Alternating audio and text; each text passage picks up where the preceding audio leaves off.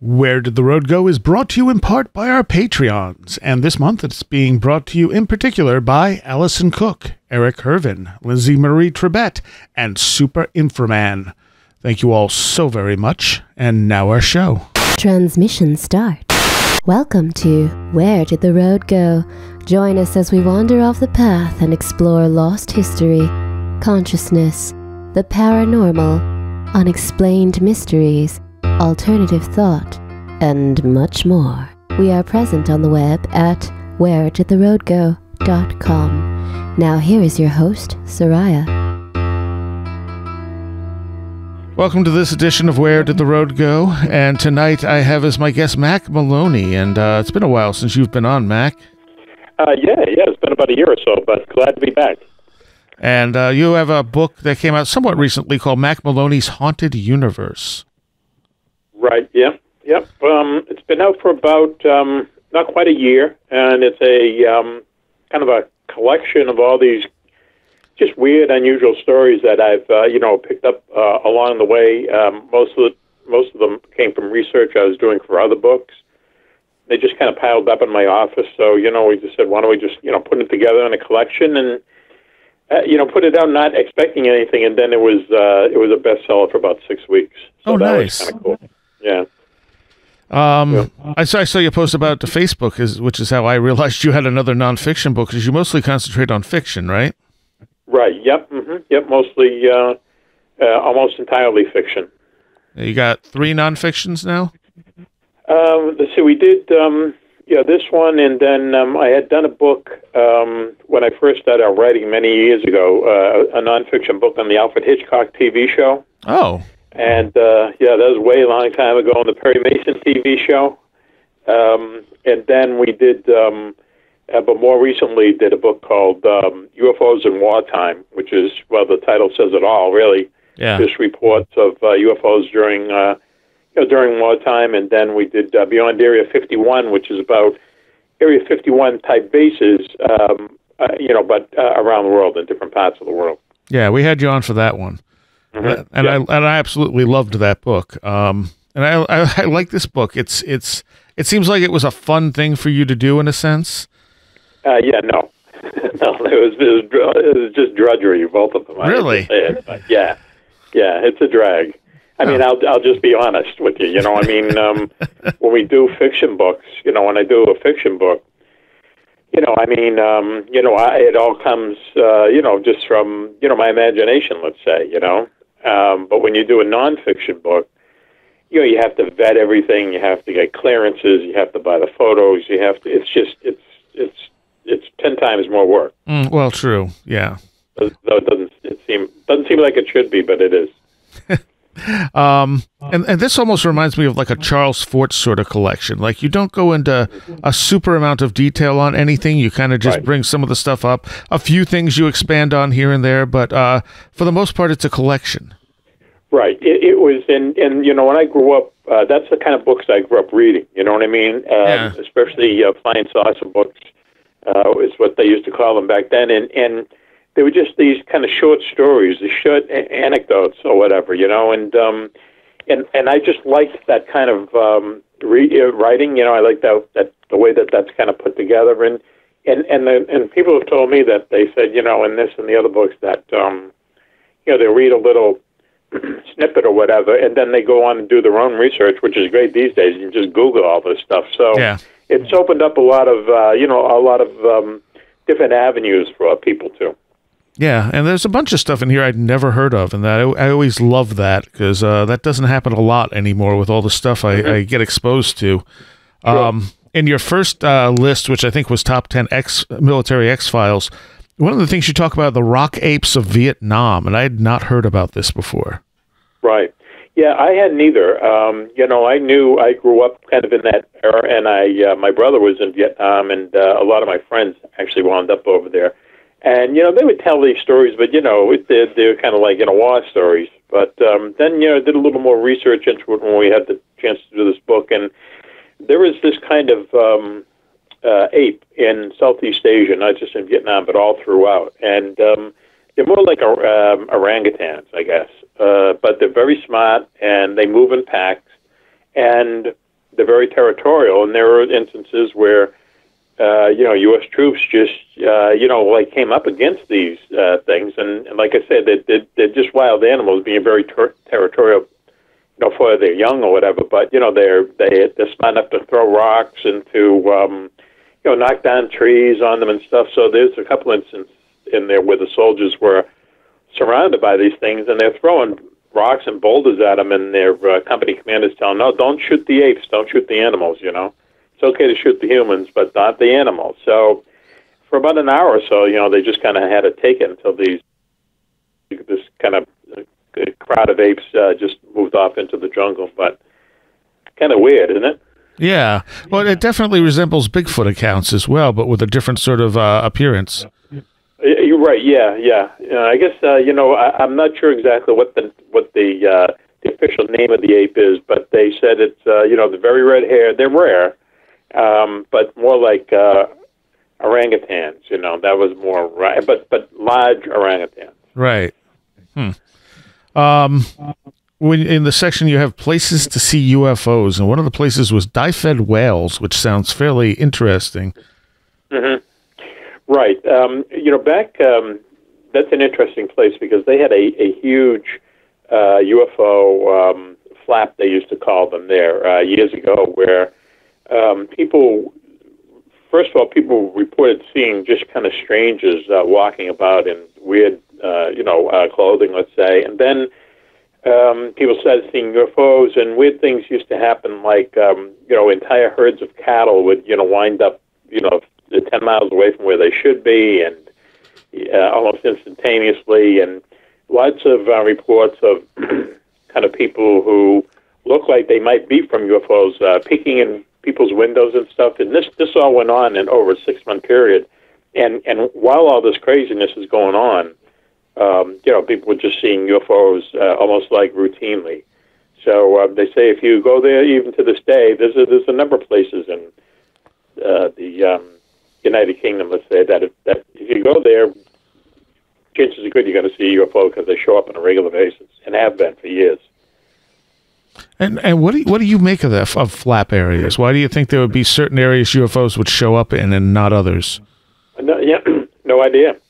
I mean, we know they exist because we talk about them, we read about them all the time. Exactly why UFOs be drawn to a certain area.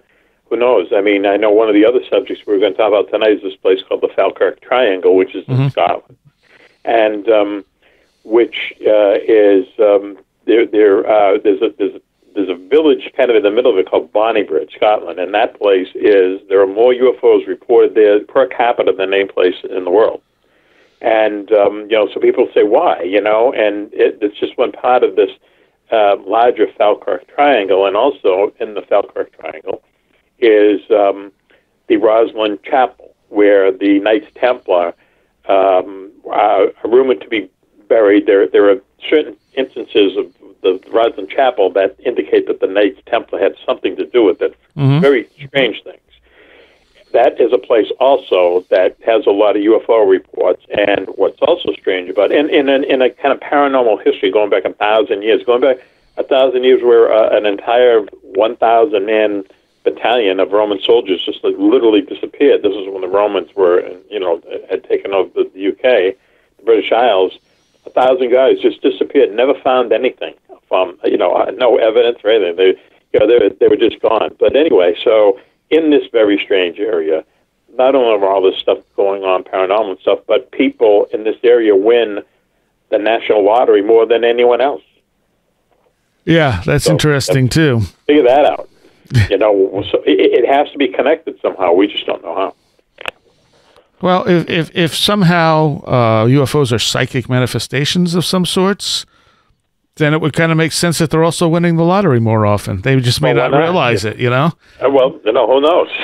I mean, they should build a racetrack there or something. Someone telling them to do something. We might as well talk about the rest of the Falkirk Triangle now.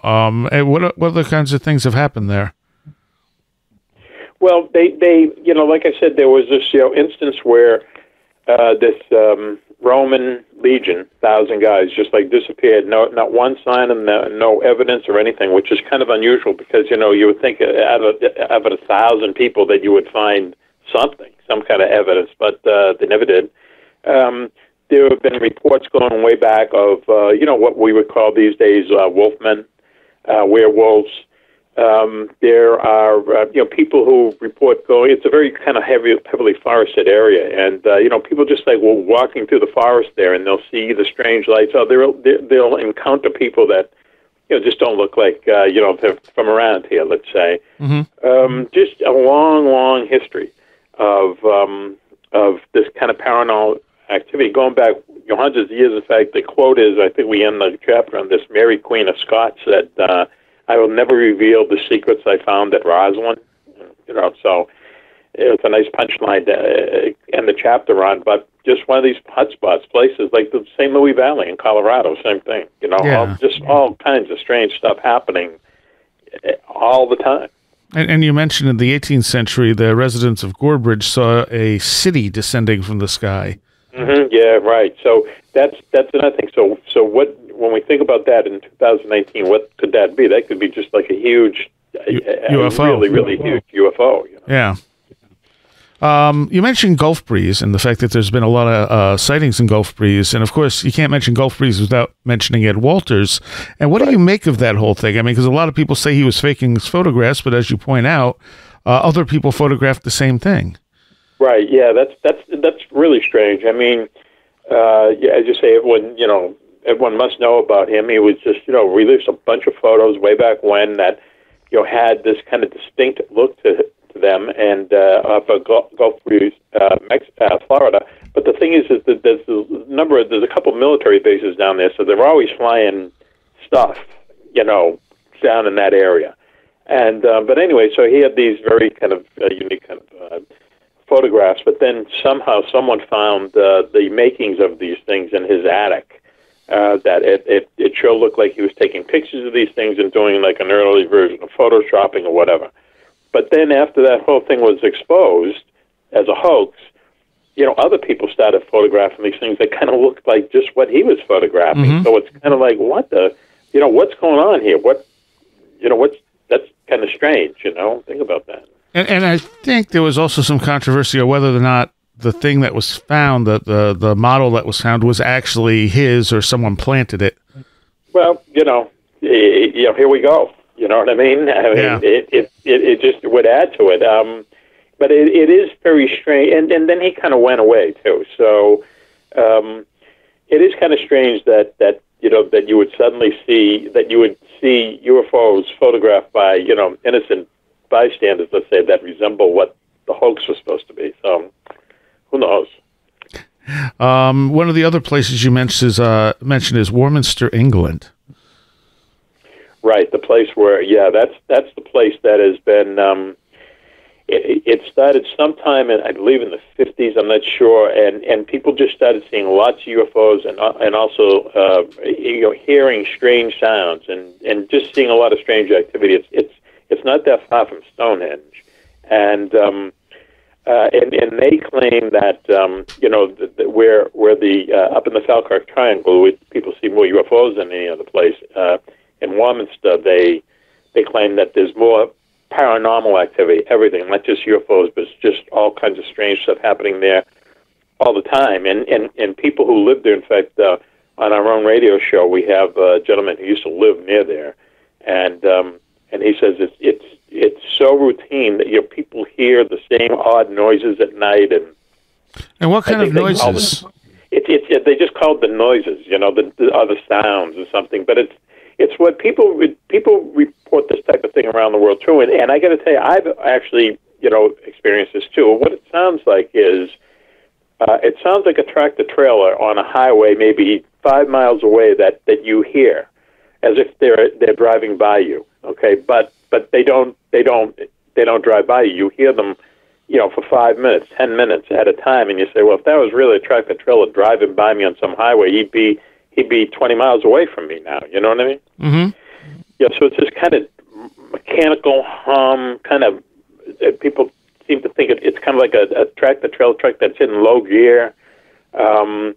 And like, but he says, you go there, it's just routine. It's part of the whole background now. That's how often it happens.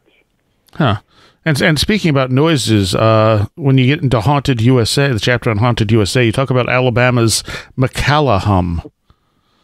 Right. Yeah. Another thing too. Yeah. There's a number of places. There's a number of places around the world who have these hums. A place in England, Bristol, England, they call it the Bristol hum, where certain people hear this hum, this low frequency hum.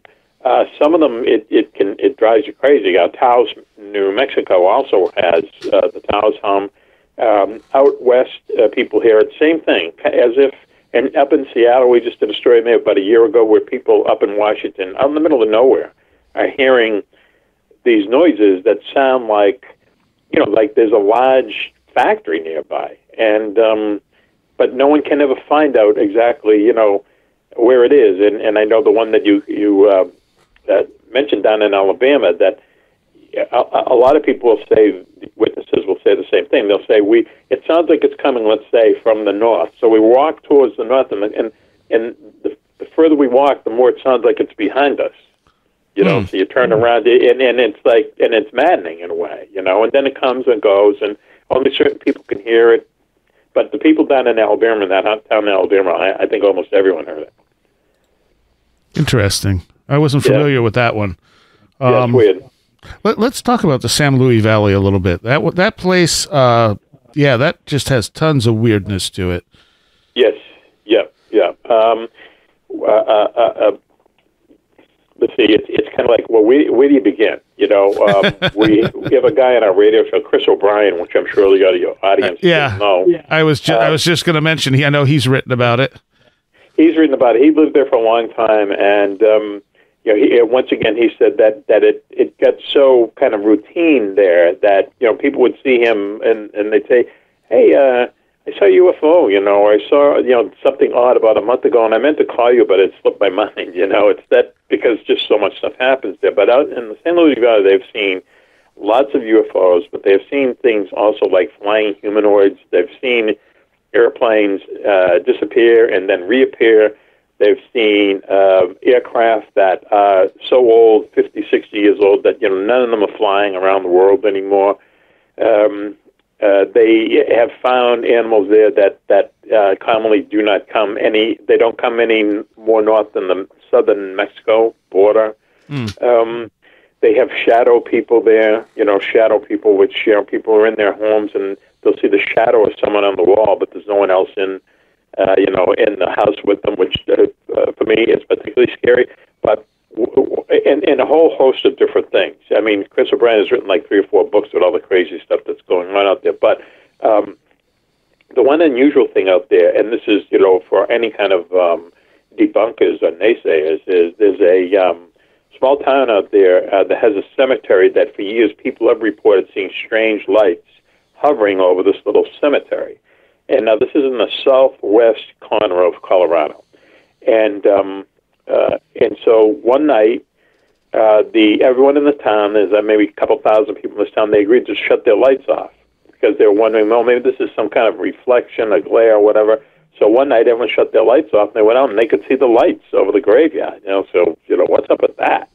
So yeah, very strange. And as Chris will point out, one of the elements that makes a hotspot is, by his criteria, and it's a good one, is that there's some kind of military activity nearby. But if you look at a map of the San Luis Valley, there are 5 military bases around it. 2 of them are highly secret. One of them is NORAD, and also on the western part of it is a open weapons testing range. So if they're going to be flying anything weird, it'll be out there. But so who knows? Once again, I mean, Chris, he thinks, the continental divide is near there, and there has been reports that, when plate tectonics hit each other and they create this strange kind of energy, and people see UFOs around those all the time. So who knows? We don't know, And you also mentioned invisible slug-like creatures that invade people's homes? Yeah, right, yeah, those kind of, once again, it's kind of like you see them, you see their trails, you see like they're almost like big snails or something, and you see see their shadows, and you can see, if they brush by something, that there's something there. Yet, you can't see anything. Animals react to them, but humans don't. Huh. If I lived there, I'd move. I'd move out of there. There's just too much crazy stuff going on. You have from Connecticut. I wrote down strange, weird screams in Connecticut. Mm-hmm. Right. Yeah. Well, Connecticut is kind of a funny state anyway, because most people just kind of like drive through it, right, on the way to New York or out of New York. But it's just one of these things. Once again, it's these things that you find out that they've been happening for years, but you don't realize it until, you just kind of look into it. But, people for years have reported, especially in the south, once again, the southwestern part of Connecticut, as you're getting kind of close to New York City, they hear people screaming in the woods and just like kind of noises at night, always at night. And, it's always the same story. They went to investigate them and, there's nothing there. And then you hear the screams again. And, the police have been involved, but they, because it sounds like someone's getting, murdered or whatever. You can never find anything. And this is, once again, these kind of local stories that are routine to the people who, live in the area. But, people like us, this is the first time we're hearing about it. Yeah. Yeah, the screaming is definitely something that would be unnerving. Yes, yeah, I agree with you. I agree. mean, and not even for a paranormal aspect, but just that you would think somebody's in trouble, Someone's in trouble, yeah, right. Well, that's how, that's the thing is that so the cops get involved, and so they gotta go out and look. That's their job. So I don't know. It's that to me would be unnerving. Hearing someone screaming, you can't find the source of it. And then just, a little bit down the line from that, in Massachusetts, you have the Bridgewater Triangle. Right, yeah. The Bridgewater Triangle is, we're in Massachusetts, but it's in it's kind of the once again, the southwestern part of the state a little bit. It's a large area, large forested area. It's in the middle of kind of like a habitat area, like Bridgewater University is down there, and there's a lot of kind of towns around it, but this is kind of like a spot right in the middle of them all. And back then, I mean, once again, for years, people have been seeing odd things there, lights and UFOs and Bigfoot and so on and so forth. But one thing that people they swear they've seen this thing on a number of times, and this is, recently, is that they see something that they describe as a pterodactyl, like a prehistoric bird flying around out there. They see people, and the people on the edges of it, we'll see people just right on the border of this place that look like they're from a different time, and they're calling to them for help and stuff, to come help me, and really creepy stuff like that. But the Bridgewater Triangle, and there's been a number of murders in there and so on. It's kind of the kind of place you'd go dump a body, if you know what I mean. All right. I've heard about Bridgewater for a while, but I've never really had anyone who was an expert on it or anything on the show. I always wanted to. Yeah, it's crazy there. Yeah. In Nebraska, you talk about an old story from Nebraska from 1884 that you labeled Cowboys and Aliens. Mm-hmm. Right, yeah. It's, a story that just someone found in a newspaper back then where these cowboys were out, wrangling, a herd of cattle, and they saw this thing crash. And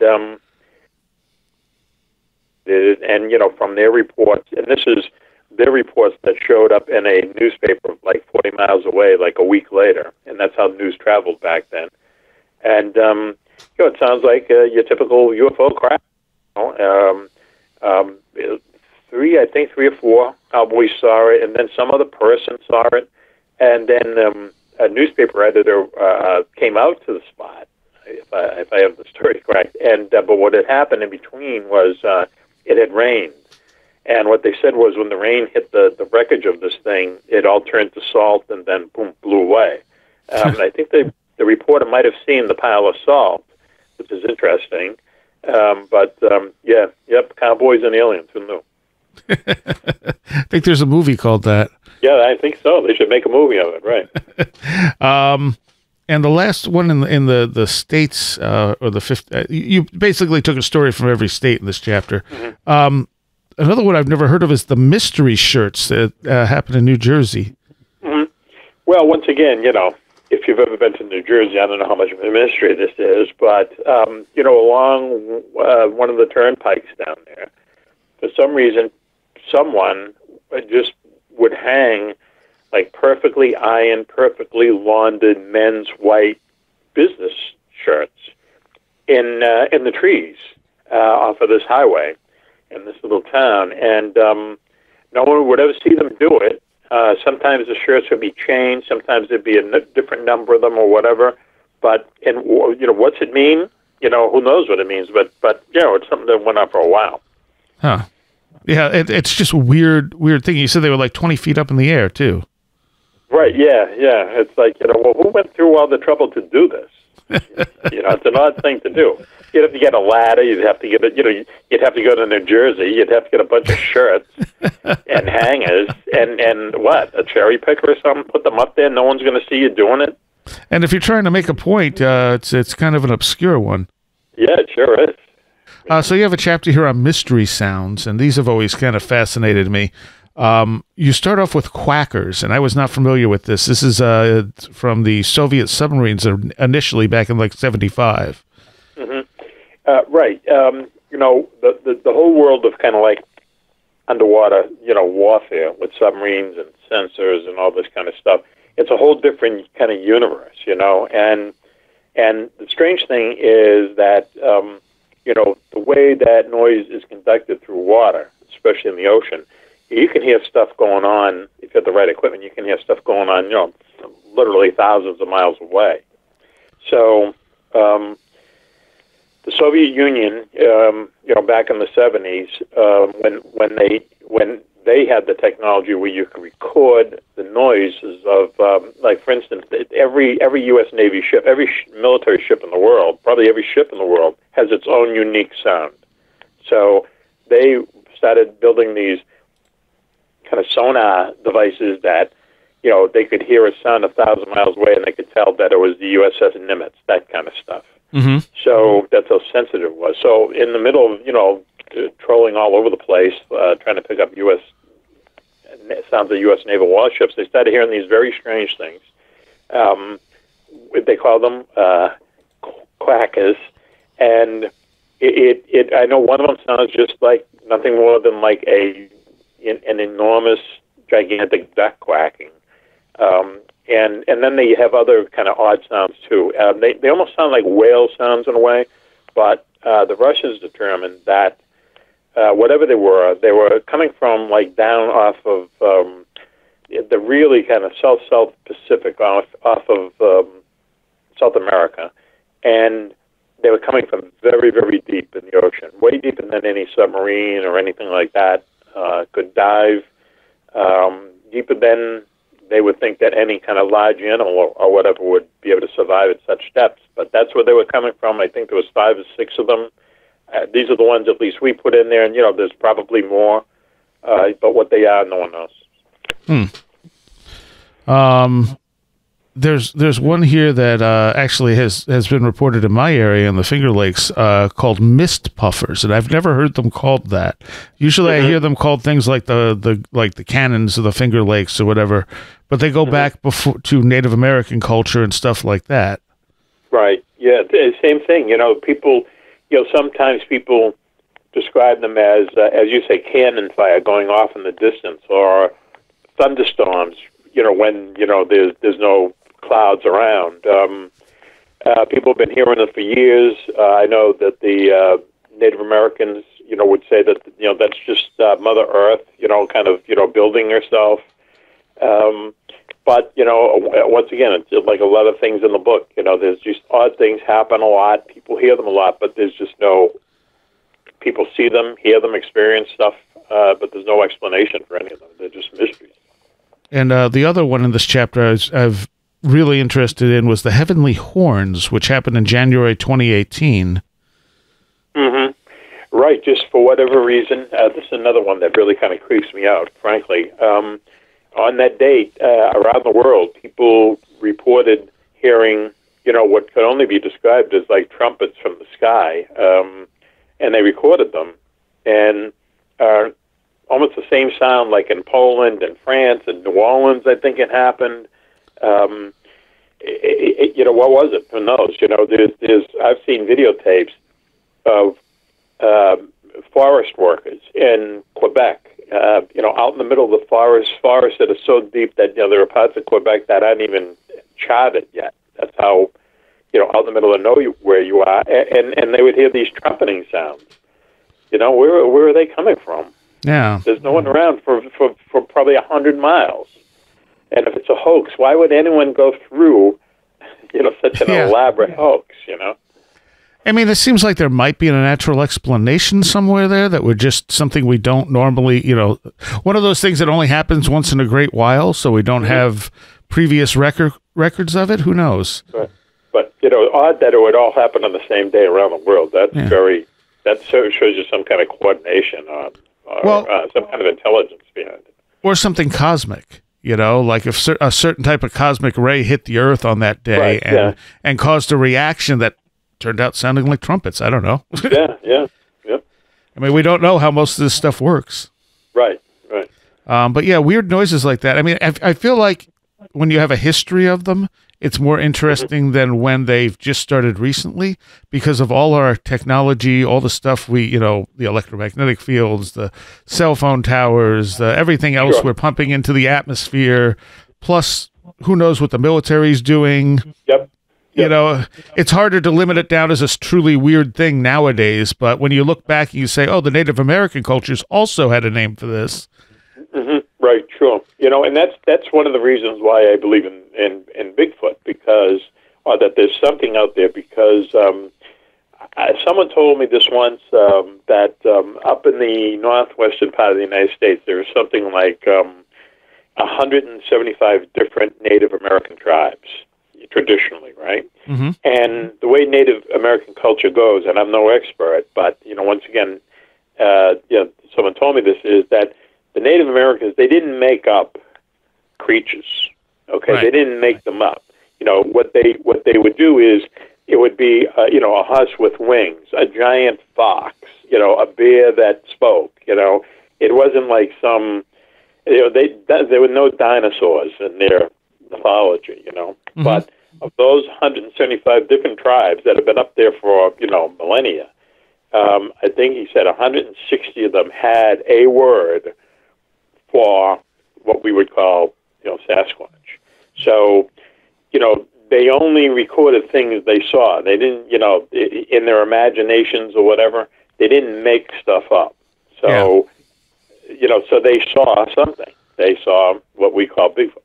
And so much of this stuff, I mean, we may not understand what it is, and our assumptions about what they are might be wrong, but when you have historical records of things like ghosts, UFOs, Bigfoot, going back as far as we have recorded records, there's something going on. People are experiencing something. It's not just, everyone making it up for the length of human history, Right.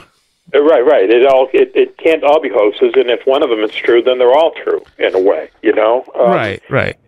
Especially, with Bigfoot, which is, like all these things, they all have a lot of noise around them. But I just remember seeing a long time ago, 20 years ago, like on a Travel Channel or something, where this guy was a Bigfoot hunter, and he took the National Geographic film crew with him to go to a place where Bigfoot sightings, were had been reported in the past, right? So what they do is they trudge through these woods up in Washington State for 2 hours. They walk into the woods for 2 hours, and they come to the stream, and you can see that there are what look like very large humanoid footprints in the mud, right? Like some creature's been there within the past hour or so. And you have to ask yourself, who would go through that just for a hoax? You know what I mean? Right. And how would they know the camera crew is coming? And you can be sure National Geographic, they're, on the up and up. They're not going to fall for some, hokey hoax. Mm-hmm. So, so where do those footprints come from? It's impossible that anyone is pranking these people. Yeah.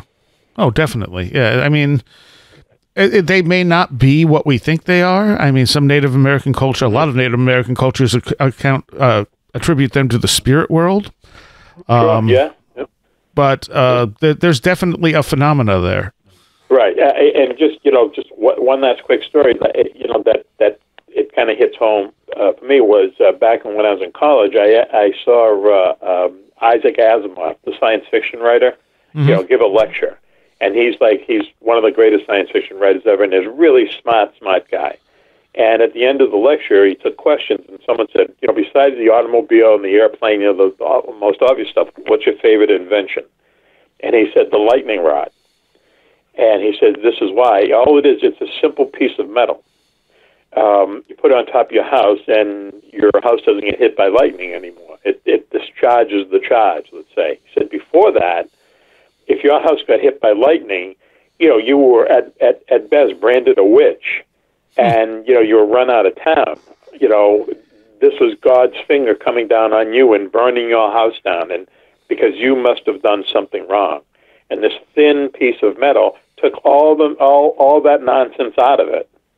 Yeah. That's a great invention. Now we think UFOs are crafts with people from outer space, flying them. We think, Bigfoot is some lost kind of DNA cousin of ours. We think, the Loch Ness Monster is a big monster. We think all these things, but as you say, there's a good chance that there's going to be something that we can't conceive of yet. Yeah, and that would help explain why we haven't figured it out yet. Why we don't have a Bigfoot body? Why we don't have empirical evidence of space aliens? We don't have any crash UFOs either. I hate to be the Yeah. Oh yeah. the guy who ruins the party, but. There's a lot of noise out there, and, not to plug my own trouble, we do a show every week, Mack Maloney's Military X-Files, and what we talk about is that, it would be impossible for us to live in a world where the U.S. government had, any kind of access to any kind of extraterrestrial technology not of this earth, because we would be living in a different world. Yeah. We would be living in a different world. It's as simple as that. If we had even just the slightest idea of how a UFO works, or if we had any kind of, reverse engineered stuff from UFOs, you wouldn't be launching the space shuttle. Right. Like launching a dump truck into orbit, I always say. You wouldn't go through that. You wouldn't go through all this, building these, the B-2s and the F-35s and this just unbelievable military machine that we've built. You wouldn't do it. You wouldn't have ballistic rifles. You know what I mean? You wouldn't have jet engines. So they don't have anything. U.S. military they know UFOs exist. They have plenty of evidence that they exist, but they don't know what they are any more than we do. Yeah, and the argument against that is also that there's a secret space program, and the main space program is just a decoy. Mm-hmm. Well, once again, why would you do that? Why, what are you doing? I know that we've had people on our show that claim that we have this secret space force and it's flying around out in the solar system and so on and so forth. What are they doing out there? Who knows? But you would have to think of the logistics that would have to be involved with something like that. You would literally have to have something akin to a gigantic Cape Canaveral launching all this stuff.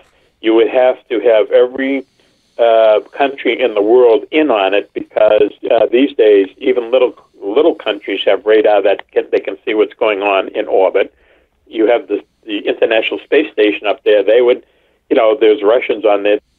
Our friends, are they going to be in on this conspiracy, seeing us in our secret space ship flying all over the place? It just and someone, if you're part of the Space Force or part of the logistics or whatever, all these years, no one has said one word. None of these spaceships have crashed or malfunctioned, or someone wanted to sell their story to 60 Minutes. It's nonsense, frankly. Yeah. You have a couple chapters in here. What was the one? The one was on stupid spies, which was pretty amusing. And you have one on, what was the other one there? Yeah, Worst Spies Ever is one of them. Mm-hmm. Right, and 12 Really Bad Military Ideas. Those are pretty entertaining. Mm-hmm. But I want to go on to one of the ones in your chapter, The Unexplained, which talks about a ghost blimp, Love 8.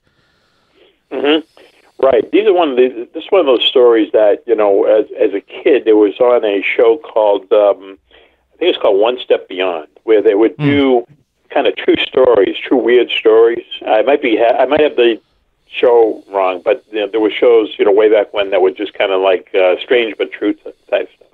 And then basically what this was the U.S. Navy blimp, which they were gigantic. They were these obviously huge gas bags that would carry this little gondola underneath, and they would just kind of float along, and they were really useful for like checking for enemy submarines and stuff. So this one was up in San Francisco Bay during World War II. And they would send these blimps out to just fly over the water, and they'd be able to look straight down and see a submerged submarine. And that's what they were doing. And they were out for a couple hours, and people saw them. Lots of people saw them, different airplanes and people on land and so on. And they said that they thought that they saw a possible submarine somewhere in San Francisco Bay, and they went down and they dropped flares on it. Some kind of buoy, I believe, and people saw them doing this, and that was the last report they got from this blimp. And people saw the blimp kind of like rise in altitude. It went over a number of ships, went over past San Francisco, the Golden Gate Bridge, went past a number of airplanes, but they couldn't raise it on the radio. And then it finally made land and kind of like crashed in this small town north of San Francisco, and there was no one on board. There's no one aboard, but people swear they saw this thing under kind of human control right up until the end. So why they weren't on board and how this thing flew with them not on board, they've never found out. And I think in the Navy, it spent a year questioning people and trying to go through it, and the Navy's conclusion was that this is inconclusive. Yeah. And I can tell you, just the military, they don't use that word too often. They'll lie before they use that word. Right. You talk about something called the scare ships, and this came on the end of the airship wave in the early 1900s. Right. The scare ships were, as you say, there was definitely an airship wave in the United States and also overseas in the late 1800s. And in fact, one of them was a photograph was taken of an airship in Lynn, Massachusetts, which is only about maybe 20 minutes south of where we are right now. And so these things were flying around. No one ever knew really what they were. But in 1909, in England, people started seeing these enormous airships. They looked more like Zeppelins, but they were much bigger. And for a number of reasons, they weren't Zeppelins. But people would see them for about 6 months. Lots of people would see them. There were more than one because people would see them in formations. People would report them in different parts of the country and so on. The reason they weren't Zeppelins, even though a lot of people suspected they were Zeppelins, was that in 1909, the only Zeppelin, the Zeppelins were the German military's blimp, war blimps, basically. They could only do tethered flight. They could only fly with a cord, keeping them on the ground, or keeping them attached to the ground. They could not. There's no way they could make the journey down from Germany, and there's a lot of kind of aerodynamic forces that are against you doing this trip. Like the prevailing winds would be against you. It's kind of rocky wind-wise when you're going over the English Channel. Then for some reason you'd come over to the British Islands. Lots of people see you because these things are seen at night, but they had huge searchlights, on their bottoms, kind of looking for something on the ground. That's not something that you would do if you were a spy blimp. So even the people, even von Zeppelin, the guy who invented Zeppelin, said, it wasn't us.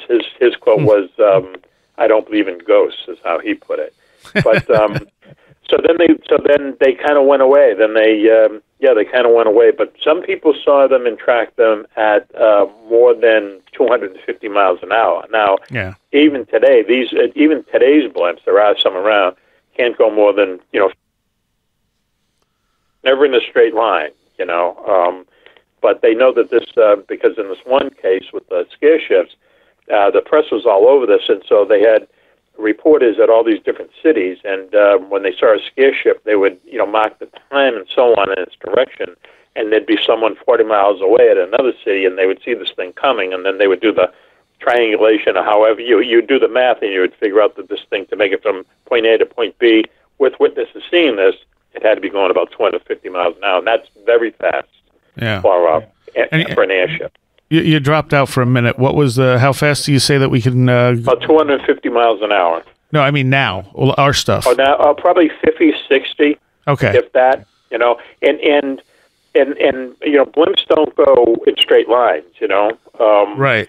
You're at the mercy of the winds, and you're kind of like fighting against the wind the whole time.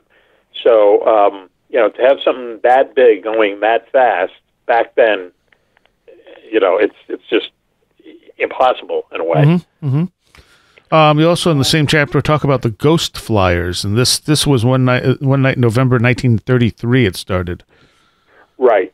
The ghost flyers were, these very unusual aircraft that people in the northern part of Sweden, up near the Arctic Circle, started seeing, in the early 30s, and what they looked like was a very large plane that had a twin tail on it, like a P-38, if people are familiar with World War II airplanes. Twin tail, 8 engines, but pontoons, indicating that it's some kind of a airplane that lands on water, even though when people would see these things, they were hundreds of miles away from water, and that water being like the Arctic Ocean.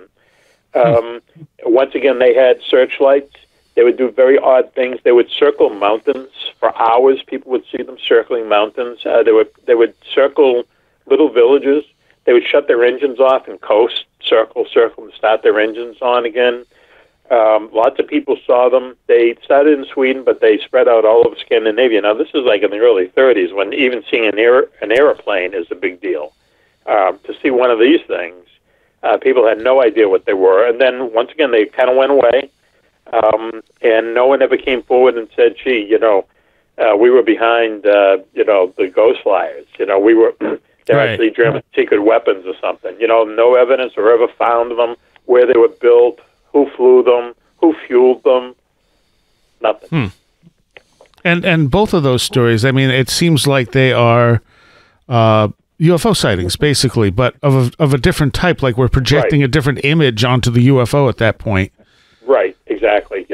The third one, the troika in this, is in 1946, after World War II. There were things called the ghost rockets in the same parts of Sweden and Scandinavia, where people were seeing these rockets going overhead, sometimes singly, sometimes in formation, a bunch at a time.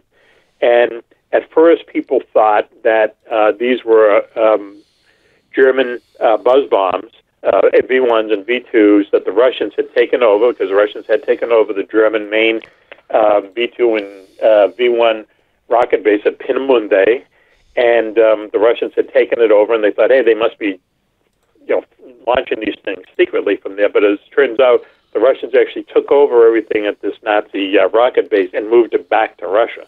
There was nothing left at Peenemünde, so it wasn't that. So this got to be so concerning that the Swedish government, which is always officially neutral, actually through back channels asked the British for some air defense radar. The British provided it to them. And now for the first time, what that did was people were seeing these things, visually, but they were also being picked up on radar. So there was something there. They weren't, hallucinations or, light flashes or whatever. There's something there. And when one of these, a Swedish one, and his description of it is almost the description perfectly of a present-day Tomahawk cruise missile. So what we're talking about is, with the scare ships, with the ghost flyers and the ghost rockets, as you say, it's UFOs, but it seems like it's something a little bit out of time, or from a different time, or from a different place that's almost like us, Yeah. You get a lot of that. It seems to be just ahead of where we actually are. Yeah, right. Yeah, something is just a bit off, and who knows what that is? It could be the universe next door or something. Yeah. And I know, like, John Keel reported cases of, like, normal-looking airplanes doing things that normal-looking airplanes don't do. And right. and it's like, what's that, But talking about John Keel, you have you do a thing on celebrity UFO sightings. You mentioned Dan Aykroyd, who was really into this stuff. Yep. Had woken up in the middle of the night back in the 80s, saying they are calling me. I want to go outside, and his wife told him to go back to sleep. And it said people all over upstate New York had the same urge to go outside at 3 a.m. Those who heeded the call saw a tremendously large pink spiral object hovering in the sky. Mm-hmm. And that's really interesting because we were just talking last week with Brent Rains, and John Keel had always said that if you want to see a UFO, the best time to do it is 3 a.m. Mm-hmm. Right. Dan Aykroyd, at the time, he was still on Saturday Night Live. He's very much into UFOs and stuff. And he was one of these people who, and he's not the only one, who felt that he had this calling to go out and to look at this thing. And I guess he used to do it a lot and see nothing, so that's why his wife said, just stay in bed, So he didn't do it, but a lot of other people did, and they seemed to be compelled to see this thing, and they saw this huge, as you say, pink kind of thing swirling in the air. Now, that, as you know, because this is your neighborhood, the Hudson Valley sightings were right in that general area, where people would see these enormous kind of craft coming down the Hudson River, so much so that people would stop along the Taconic Parkway, which is a parkway that parallels the river, and they would stop there and just watch these things, So it's an odd place, It's, I don't know if you call it a hotspot or not, but a lot of things have happened just in that area. So in your chapter, Ghosts and Airplanes, you talk about a phenomena called the Galloping Ghosts of Nansei Shoto. Mm-hmm. Right. This is something that was at the end of World War II. So the way that the United States, beat Japan was basically through naval action. And they surrounded Japan with submarines, which would just torpedo anything coming in through Japan, and basically, put them in a position where they had to think about surrender, and then they drop the bomb and boom. So Japan was surrounded by U.S. subs. Let's put it that way. Towards the end of the war, but what happened in this particular place south of Japan? Japan has all these many little islands in the southern part. And U.S. Navy ships would go through these islands, and there was just one particular strait near there where, on radar and so on, they would see these ghost images of as if there was a huge air armada coming to attack them, or that there was submarines underneath them, or it would just make the detection equipment on U.S. Navy ships go crazy and make it seem like all kinds of crazy things were kind of going to happen to them and so on. Phantom enemies and stuff. So, and why it happened in this particular part of the world at this particular time, who knows? But a lot of people reported it. Let's jump over to the M triangle, and we may have touched on this when I had you on last time, but that was a few years ago. So this is in Russia. It's in Russia. It's in the Ural Mountains, and which is kind of like their Rocky Mountains, let's say. It's a area that is it's forested, but it's not heavily forested. Lots of fields and streams and rivers and so on. Almost like a nature preserve, maybe. But during the Soviet Union times, people were, and journalists particularly, were not allowed to go into it. Lots of people saw the Russian KGB and military activity going in and out of the place, but no one ever really said what that was about. Once again, traditionally, people are seeing strange things happening in the M triangle, so much so that they have like old carvings of what look like maybe aliens or UFOs or whatever. So anyway, what happens is when the Soviet Union fell, they did open up a little bit, and they would allow these kind of expeditions into the M Triangle with scientists and so on, and they brought some journalists along in the beginning. So what people will report is that you would go in there and you would have this lots of people would have this sense of well-being that like they had never felt before. The animals come right up to you and eat out of your hand. There's no like fear of humans. Same thing with the fish. People see UFOs all the time. People say they see the stars dancing at night there. You go into the woods and people hear traffic, like the strange noises we were talking about earlier. Mm-hmm. There's a place called the call box. Now, this is really strange. Just out in the middle of nowhere, there's no phone service unless you stand in this, 3 square foot area, and you can call anywhere in the world.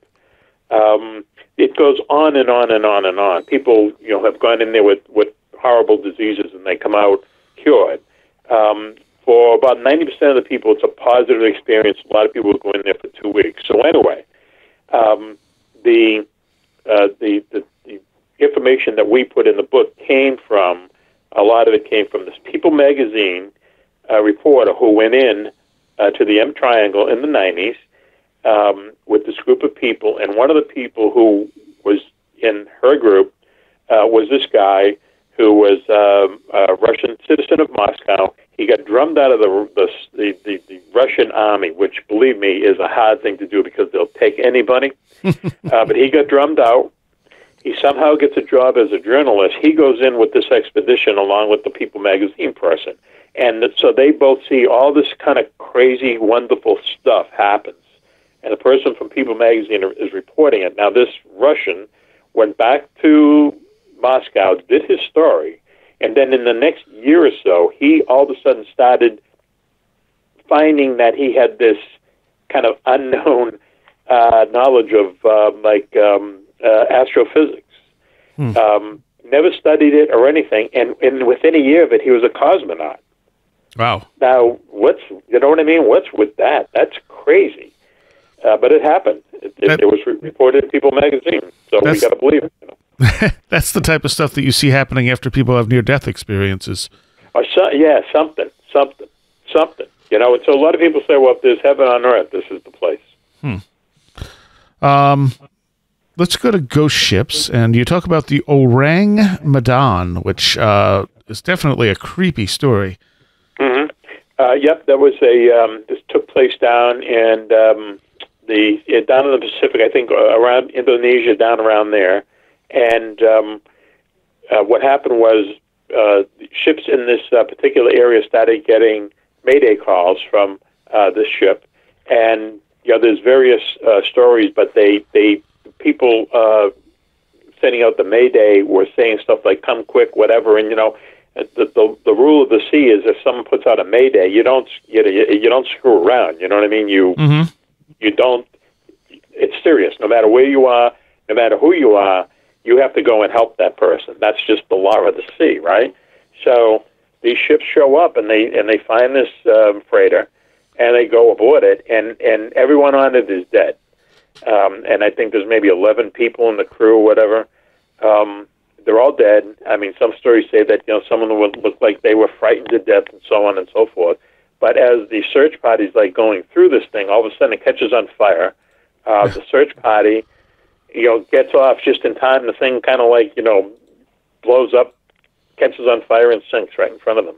And no one has any idea whatever happened. No one knows what happened. Yeah, that's just bizarre. Yeah. So you have a chapter in here on NASA conspiracies, and they're all pretty good. What are your favorite NASA conspiracies? Well, it's hard to say, See, here's the thing about NASA, and going back to the secret space program in a way. The record of NASA, even though they put us on the moon and so on and so forth, they've done some great things. They've done some not so great things. They're not this well-oiled machine. So why would they have this kind of secret space force unless they're really duping us all? But there's things like there was a while there after the Challenger accident that we couldn't launch anything. I mean, things kept failing. They sent, a few probes to Mars and stuff like that, and they just, disappeared. And, there was one where they were sending this probe to Mars that cost like a couple $1 billion. That's a couple $1 billion. I think it's called the Mars Polar Lander. Oh, yeah. And what it was two spacecraft, one to get it halfway to where it is going, and then halfway to Mars, the other spacecraft kind of takes over. That contains the lander and so on and so forth. Well, if you want to believe them, halfway across, they found out that it turns out that one half of it was done by, measurements in inches and feet and stuff, and the other half was done by centimeters and so on. And if you want to believe the story, neither side knew that they were doing this. Neither side checked before they launched this $2 billion thing to Mars, and it was never heard from again. I mean, to me, that just seems like, wow. At the very least, it was a huge, huge mistake. I just can't believe all the stuff that they go through to build these landers. They're not just building these things; they have to be built in clean rooms and stuff because they don't want us to bring microbes and all that jazz. Yeah. Really, no one checked to see that this half is done by U.S. measurements and this one is done by really. So it's stuff like that. So either they're pulling the wool over all of our eyes, by making us think that they're stupid and they're doing a good job at it, or I don't know. And what do you think about the moon landing stuff? They landed on the moon, and then the whole idea that they didn't land on the moon is just, once again, that's crazy. They landed on the moon because if it was a conspiracy, then once again, you cannot keep anything quiet these days. You can't do it. Even the guys who whacked bin Laden, who signed non-disclosure agreements, security agreements and stuff, they're making movies, writing books. Mm-hmm. If someone had conclusive proof, definite proof, that you didn't land on the moon, we would have known it a long time ago. So they landed on the moon. They landed on it. The anything with NASA, in my opinion, is that they're this huge kind of bureaucracy, kind of bulging, and they do great stuff despite themselves. Well, I don't think it's impossible that they could have filmed footage of them landing on the moon in case something went wrong. Yeah, but they would. Yeah, I don't think they're that smart. I don't think that they're that devious. I think they just kind of rumble ahead. They wouldn't do that. If that was the case, then they would have faked the whole Apollo 13 thing. Fair enough. Okay. This happened. I happened to talk to one of the astronauts once, and you could just tell that his name was Gene Cernan, and he happened to be the last man on the moon. He just died maybe a year ago or so, and we had a little business discussion a few years, not a few years ago, but all these guys are military pilots for the most part. They're real right stuff guys, and you talk to this guy for 20 seconds, and he's not going to BS anyone about we did this on a movie set. He wouldn't do it. He wouldn't do it. And that's the impression I've got, that these guys would have come forth if that were the case. Yes. So you talk about a scary encounter that troops had in Korea. Back in 1951 when they were in the middle of a firefight. Right. This is one of the few instances that we were able to come across where what we would call UFO takes some kind of hostile intent. So there's this battle going on with the U.S. troops are kind of like on high ground, and the communist troops have taken over this village, and they're kind of dueling artillery. And this thing shows up, an orb, orange, unlike anything that anyone's ever seen before. And so both sides start shooting at it, which was a mistake because it emitted this ray and hit the American soldiers, this ray, and a lot of these soldiers, it turned out, 2 or 3 days later, had to be medevaced out of there and had some kind of odd problem issues with their white blood cells, a lot of them, it stayed with them for the rest of their lives. What happened, who knows? We don't know, but, once again, it's one of those instances in this book and in the UFOs in Wartime book. I can tell you, I can count on one hand how many instances that UFOs showed any kind of hostile intent towards us. For the most part, for the vast majority of it, UFOs just seem to be watching us, seem to be observing us, not interfering. That's why, one of the theories we come up with, not mine to begin with, but that I'm becoming a firm believer in, not a firm believer, but possible, that they're time tourists just coming back from our future, coming back to see history being made, but that happened in Korea, yeah. There was some kind of a three-way firefight going on. And you also talk about the haunted highway in Australia. This one always I found fascinating. Right. There's a highway that goes from, I think, central Australia to the western part of Australia that goes through this desert. It's called the Nullarbor Highway, I think is how you say it. I'm not sure. Null being nothing, arbor being there's no trees. And it's supposedly the straightest highway in the world because there's no reason to have a curve or anything. It just goes straight. Mm-hmm. So people usually travel it in cars and stuff at night because it's just brutally hot there.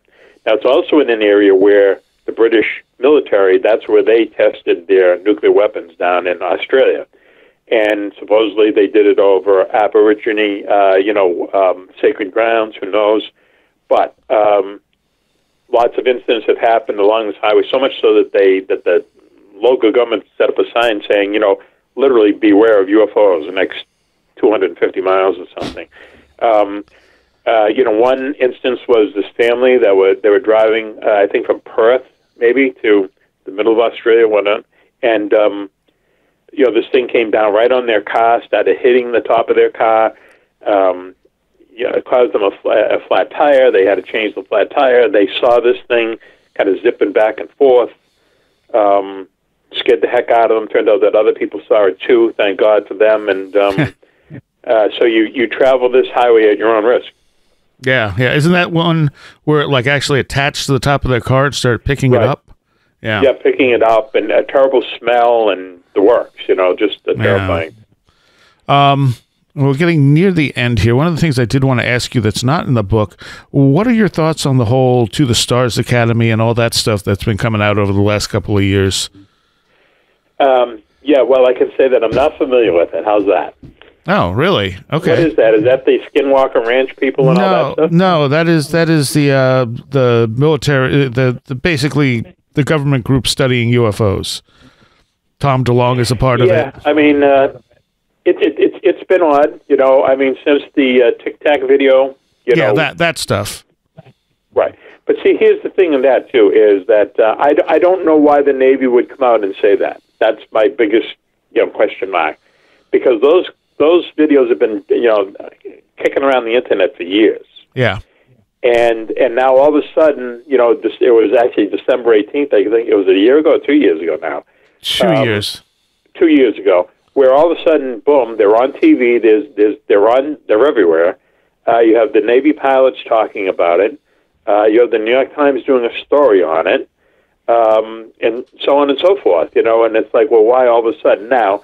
Just so, once again, I don't want to be, that guy at the party, but the buzzkill, but when I saw it on ABC, someone said, you got to see this. So I turned to ABC Morning News, and they show it, and I'm watching this thing. I'd never seen it before, and I'm going, wow, this is unbelievable. What is this? And then they go back to, the bubblehead newscasters, and one of the bubblehead, newswomen says, oh, I thought I saw the Millennium Falcon there, and everyone laughs. You know how that goes, on those morning news shows? Now, if you want to be really conspiratorial, that's ABC. ABC owns, Walt Disney basically owns ABC, and Walt Disney just took over the Star Wars thing, and that day, the first Walt Disney Star Wars movie came out. Put the dotted lines together. Well, but I still don't know why the Navy would go along with it. The Navy going along with it is the thing that I can't figure out. Why would they be involved? I think they've had the Star Wars franchise more than 2 years, though. I think that was the first movie that they came out, or maybe it was one of their movies that came out. It would have been one of them, yeah.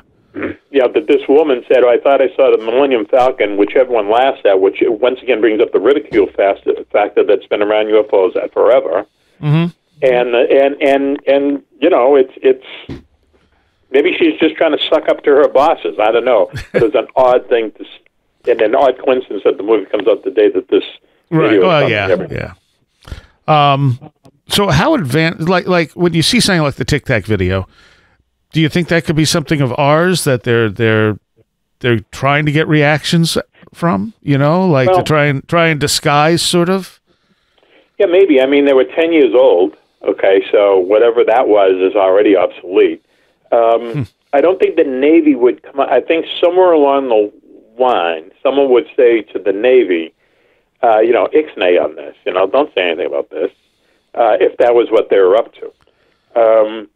Now we'd like to think that every part of the military knows what every other part of the military is doing. That's not necessarily so. I'm just reading a book now on DARPA, which has, done all these like crazy things. They're like the mad scientists of the Pentagon. You never know what they're up to. They're always just up to really odd stuff. Yeah. I don't know. Well, I don't know. I don't think anyone knows. How far ahead do you think is the technology that they have now that we don't know about from what we do know about? Right. Well, at some point very soon, we're going to have to get away from what we would call like the internal combustion way of flying and stuff, burning fuel and stuff like that. It's just so inefficient. Even for airplanes, they just, they carve off just a little bit of the winglet, and the plane can get, 2 more miles a gallon or something. It's really not the way to go about it. They have to find out some way to, move without, having a costly machine around. That would be on Earth and in outer space. Obviously, if we're meant to explore the galaxy, we're not going to do it in rocket ships. It just isn't the way to go. It takes 20,000 years to get to the next star. Right. We have to find a way to move differently, and whether it's through wormholes or, something we don't know about yet, we have to do that. You can be sure they're working on it. This whole idea that you can kind of build an anti-magnetic field around you that you're not encumbered by all the other stuff nature throws at you, gravity-wise and stuff. Yeah. I don't know. It sounds good to me, but, we don't know until where's the proof. Yeah. And 30 years from now, we'll start seeing some of that stuff trickle out to us. Well, see, there's the thing is that I don't think it'll trickle out. That's my biggest argument against that. We don't have any of this stuff because, we always think it's the military is going to capitalize on this stuff. No, it's going to be industry. It's going to be industry. It's going to be commercialized. That's where the money is. That's where the power is. You have an anti-grav device. It's going to be made by Amazon or Google or something. Fair enough. We'll all have them. So you have your podcast, and that's weekly. Yep, Mack Maloney's Military X-Files show, where radio, internet radio. We also run Armed Forces Radio Network, and we do a podcast. They tell me just to tell people to go to Podbean.com.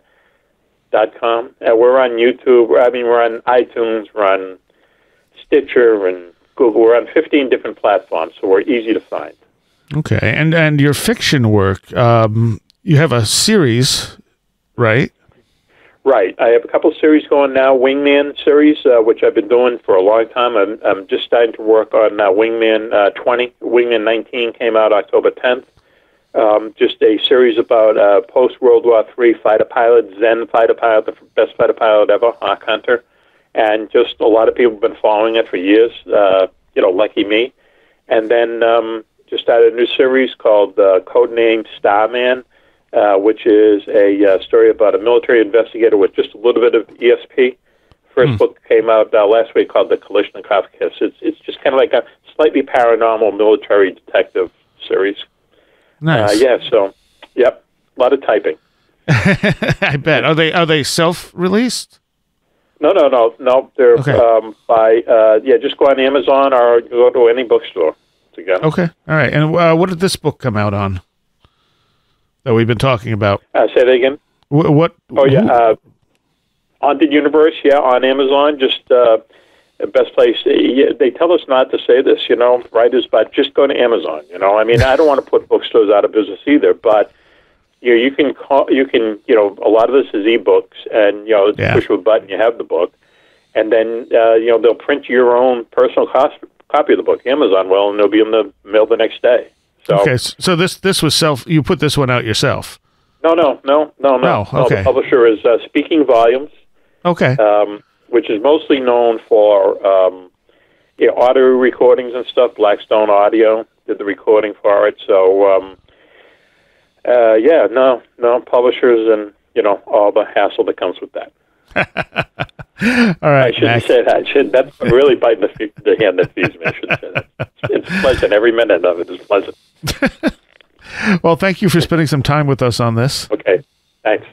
Yeah, I really appreciate it. I want to thank all of our Patreons, without whom this show may not even be possible.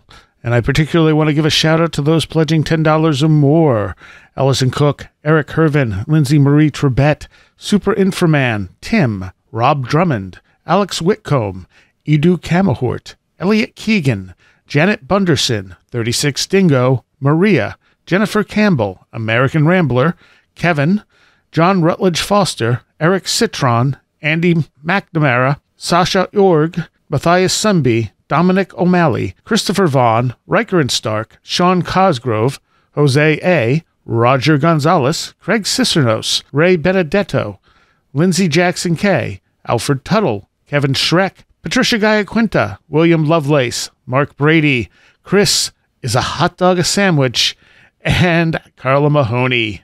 Thank you all so very much. All right, I want to apologize for the audio quality of this week's show. Mac and I tried to do it on Skype, and for some reason he could not hear me on his end. Everything seemed to be working fine. We tried for quite a while before finally resulting to his home phone. So that's why it sounded a little thinner than normal. And yet it still dropped out a few times, which is, there must have been something going on with Skype. But there is a Patreon segment. It's about 20 minutes long. We cover some other stuff in his book and some of his personal experiences that he talks about. We're still collecting stories. I hope to do another Listener Stories show very soon. I know everyone loves those. So if you have a story you want us to talk about on the air, send it to stories@wheredidtheroadgo.com. That is also the place to write us if you want to come on and talk about your stories. I have a few people I know. I promised I would have them on, and I haven't gotten to it quite yet, but I will. If there's anything else you want to contact us about, use contact@wheredidtheroadgo.com. You can go to the website, wheredidtheroadgo.com, and everything is linked there. So just go there. You know what? You can also help us out if you rate us, preferably favorably, on whatever you're using to listen to Where Did the Road Go On. That always helps us get a little more visibility, and that would be awesome. Upcoming, we have our show's anniversary.